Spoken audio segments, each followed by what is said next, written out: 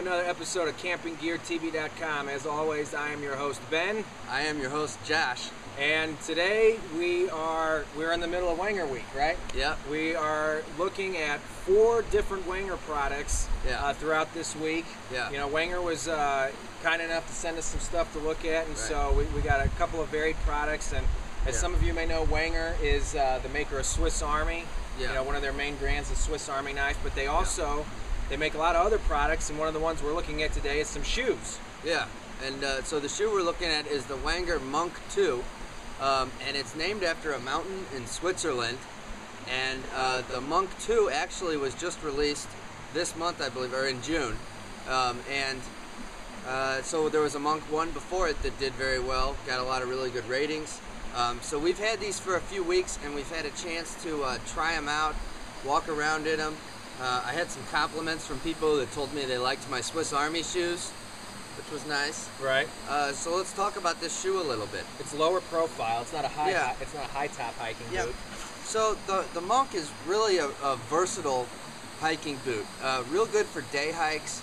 Like Ben said, it's a lower profile, so it's not a full hiking boot. So if you're really doing some serious backpacking, maybe this isn't the right shoe because of the ankle support, but it just depends on your preferences. I think from what we've been going through, you know, because we're in the middle of testing some other gear, testing a lighter pack, you know, where you got like 10 to 20 pounds of weight, this is really good. Yeah. When you're getting into a week-long hike, and you might be having a pack that is heavier, you know, like a 40 or 50 pound pack, you know, this shoe might be you might need a little more than that's for, but I think still with some of the heavier packs that we've had on right now, that this still is able to do just fine. So some of the things that this shoe is really known for and really performs well with is it's very lightweight and it's very breathable. Yeah. And it's got a lot of insole fortification for comfort and things of that nature. Is it waterproof? I don't think it's waterproof. No, Nope. It's not waterproof.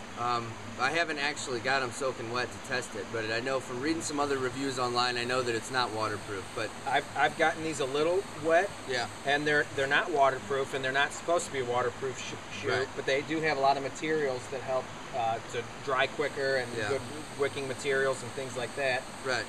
So it's got a perforated suede material that's for most of the shoe, and then it's got some nubuck on it as well. They're really nice looking shoes. Right. The upper here, or the tongue, is perforated as well to provide even more breathability. So those are some things that give it the breathability and the lightweight that we talked about.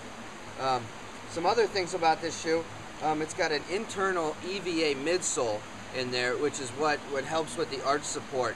But it also helps with breathability. Decent amount of cushioning too, even though it's low profile. Right. You know, you would think that the bottom is real thin, Right. and actually it is pretty padded, very comfortable shoe. Yeah, so in terms of the traction, it's got a skid-free lugged outsole, right? So these things are pretty meaty. Yeah, they're burly. And we've been jumping around on some boulders and some rocks today, and they do really, really well. Grab onto anything. Works real well, real good traction. Yeah, they perform well in real rugged terrain, and the sole is real thick. The sole is also real hard. Mm-hmm. And one thing we noticed because of that you should be wary of, and actually you should be wary of this in any shoe, frankly. But if you're on rock and you happen to be near wet rock, because the sole is so hard, I think it's a little more slippery than a tennis shoe would do. But I think that's an area you just want to take general caution with, no matter what your shoe is. Yeah, you don't want to jump onto some moss and expect that it's going to hold. Right. Yeah. So I looked at some reviews of these shoes just to see what other people have been saying, and they get a lot of favorable reviews. A lot of people. Alltrek.com, for example, had a bunch of reviews on there, and I think like 90% of the reviews gave it 5 out of 5 stars, and only a couple were 4 out of 5. Right. And pretty much everybody that commented there said they were really comfortable, lightweight, versatile. So, that's good. Is this the shoe that has that option where it sends out that odor that keeps bears away?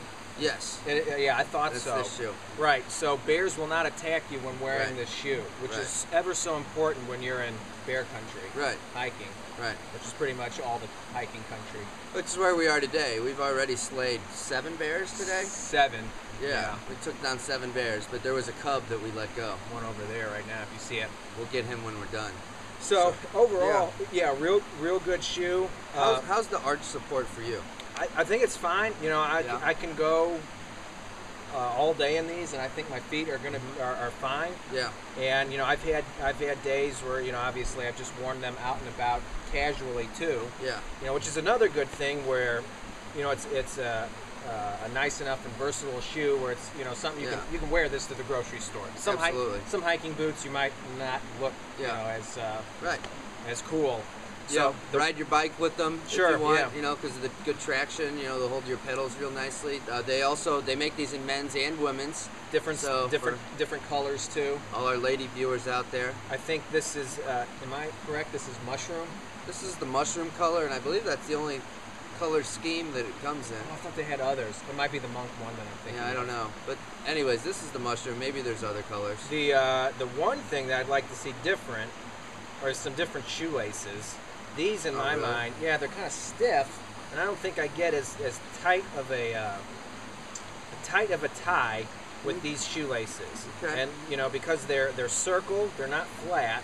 Well, That they seem to loosen up too once they've been tied. you could always get some shoelaces to suit your preference. right. But I'm telling you, with the bear repellent option, you can't go wrong with these shoes. How much do they cost without the bear repellent option? Without the bear repellent, they're $89.95 Okay. MSRP. Sure. With the bear repellent, I think they're $370,000. Right.